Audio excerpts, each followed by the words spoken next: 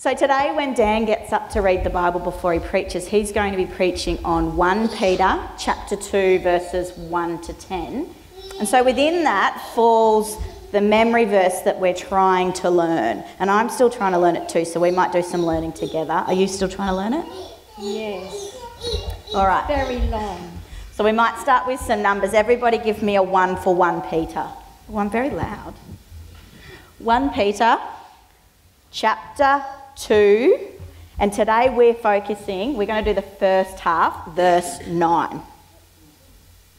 So 1 Peter chapter 2, verse 9. That's tricky in itself before you even get to the words. All right, and then we've got the first line, and we're trying to break it down into some actions that we might remember. So we've got, but you are a chosen race. So you're going to go like this. But you are a chosen, and race doesn't really mean this, but to help us remember it, we're going to go like this for a race. But you are a chosen race. I always get a bit of exercise when I do the memory verse. A royal priesthood. So put your crown on. A royal priesthood. So you are a chosen race, a royal priesthood. Cool. Next one.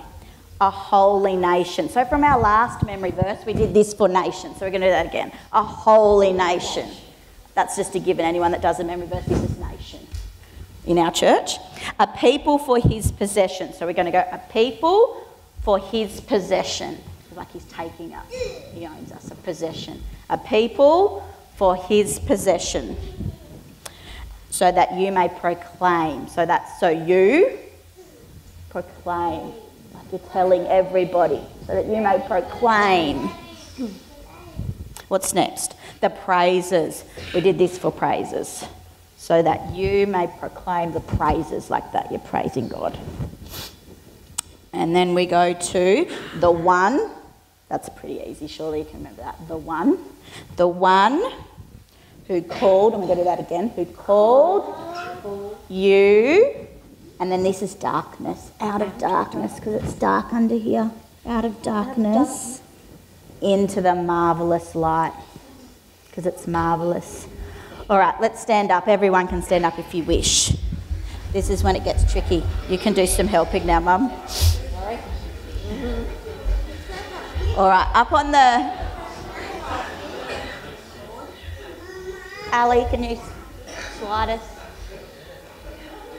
Thank you, there it is. That's a cheat sheet. All right, everybody, let's go. 1 Peter chapter 2, verse 9.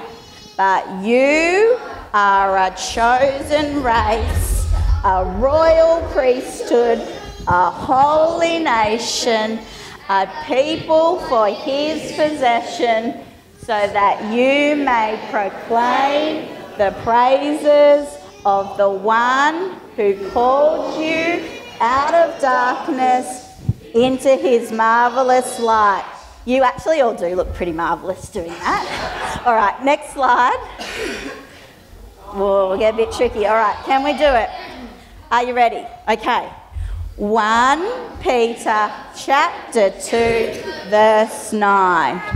But you are a chosen race, a royal priesthood, a holy nation, a people for his possession, so that you may proclaim the praises of the one who called you out of darkness into his marvellous light. Next slide. Okay. All right. I might not have a voice left. I might swap you in a minute. 1 Peter chapter 2, verse 9. But you are a chosen race, a royal priesthood, a holy nation, so I forgot that one, a people for his possession, so that you may proclaim the praises of the one who called you out of darkness into his marvellous light. Next one. Okay. This might be the last one before you go. to? Do I need to put? Need the microphone because they might do it by themselves. I might do the actions if I can remember. Oh, look, it's not there. No, that one's going to disappear. Get rid of that one.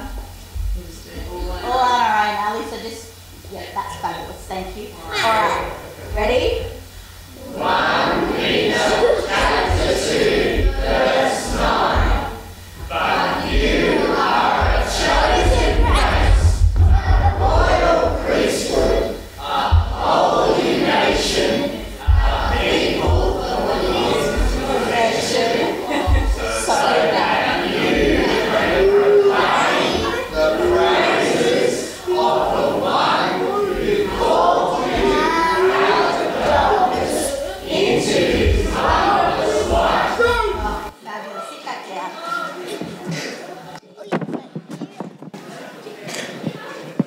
We're going to pray now. So I will say something. I will say a little sentence and you will repeat it. Do you think you can do that? Yes. Okay, let's go. And a good thing to do is actually shut your eyes. It doesn't say to do that in the Bible, but it helps us not be distracted, and put your hands either together or on your lap. All right? So you haven't got the fidgets. Let's go. Dear Lord, thank you for your Bible, your word. Help us to read your word every day.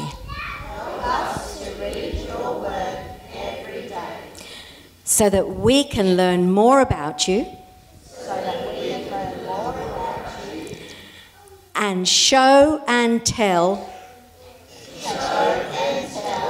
others how great you are. Amen.